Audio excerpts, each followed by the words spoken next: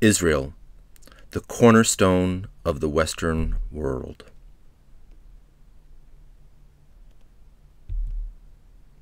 By Mark Langthan. Is Israel the cause of instability in the Middle East? Not worth the $3 billion the U.S. gives Israel every year? Or is Israel the cause of stability in the Middle East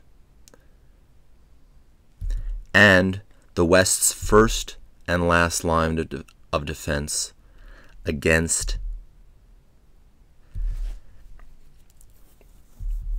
an Iranian Islamic tidal wave which would smash into southern Europe? And hence, Israel would be worth every last red cent. Watch my maps and then decide.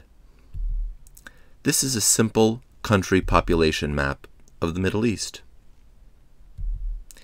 In the upper left-hand corner is my personal dividing line between the West Greek versus the East Islamic, the blue seam line. Greece is just to the left of or west of the blue seam line. Greece has a total of 11 million Christians. 11 million Christians. East of or right of the blue seam line, there are 370 million Muslims.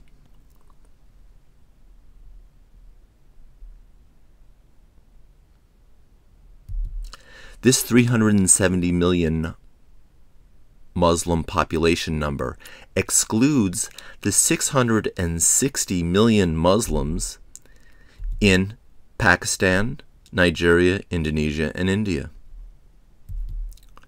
Israel is the only non-Muslim bulwark country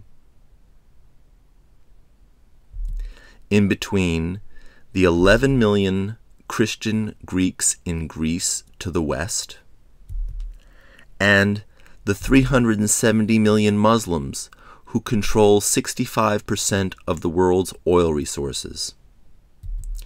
Except, of course, Cyprus with 1 million Christians. And Cyprus doesn't have an army or navy to speak of.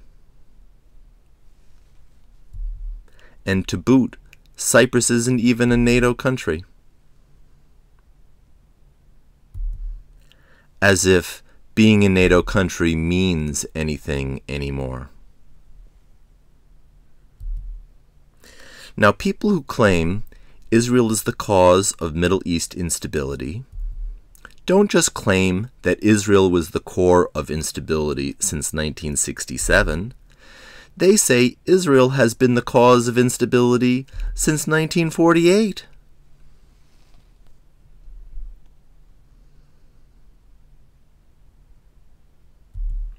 Which is just a polite, Jew-hating, Israel-hating code for no Israel at all. Now, we're not talking about an Israel with or without Judea and Samaria, more commonly known as the West Bank. No, understand this. We are talking about no Israel at all. So let's make the Israel haters' dream come true in theory. Let's, in theory, excise Israel from the Eastern Mediterranean strategic balance. That is, if you call 11 million Greeks versus 370 million Muslims balance. For starters, this means the 1 million people of Cyprus don't have the Israeli army and the Israeli Air Force to protect it and to share with it the tens of billions of dollars of natural gas in the Levant Basin that lies between Israel and Cyprus.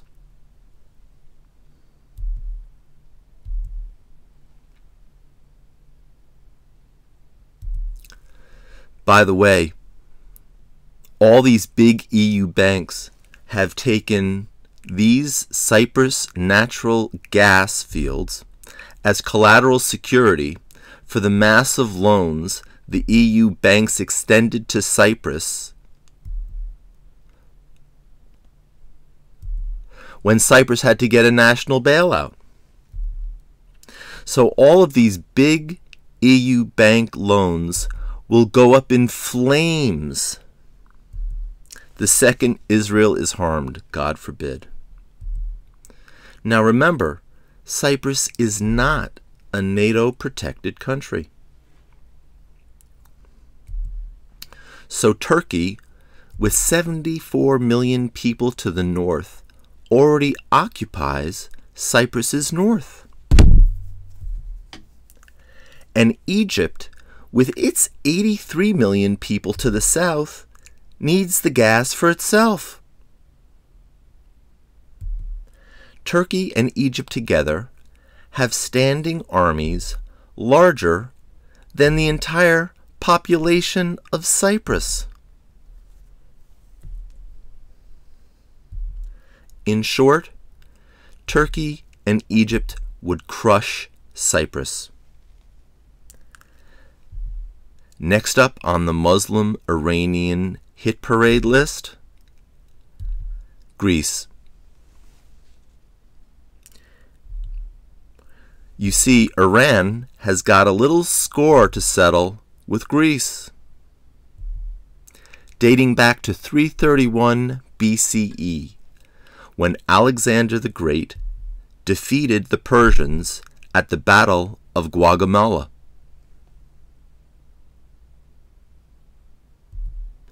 But Greece is a NATO country. So in reality, Israel is really protecting NATO's southeastern flank. And therefore, without Israel, NATO and the EU are indefensible. Indefensible. And Congress would have to budget an extra $70 to $100 billion a year in the out years 2 through 10 in the U.S. defense budget to fund a U.S. defense of the core NATO country called Greece against a 370 million strong nuclear-armed Iranian Muslim attack. So, the entire question really boils down to a simple choice.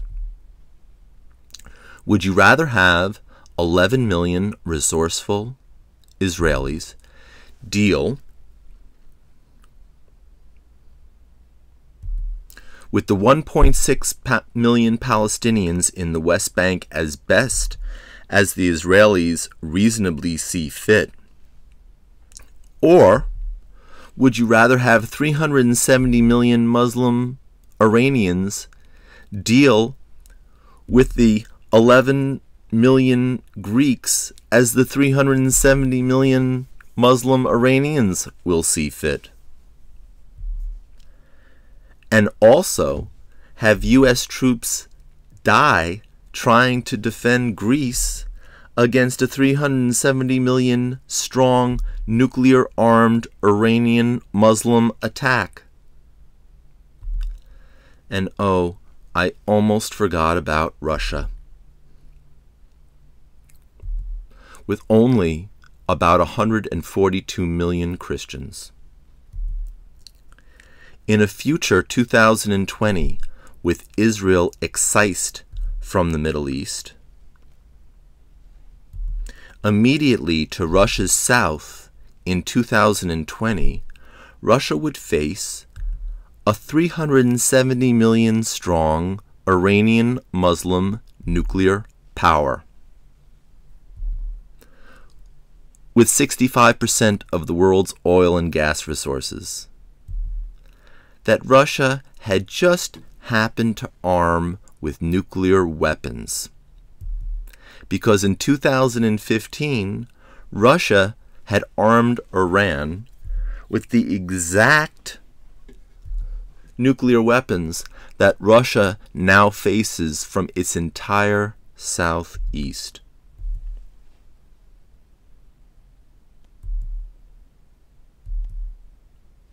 So, the cold, hard reality is that Israel is protecting all of NATO, Western Europe, America, and Russia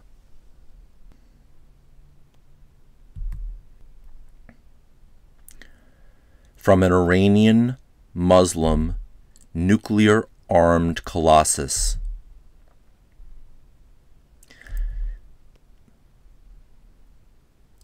that will overrun them all before the morning's call to prayer.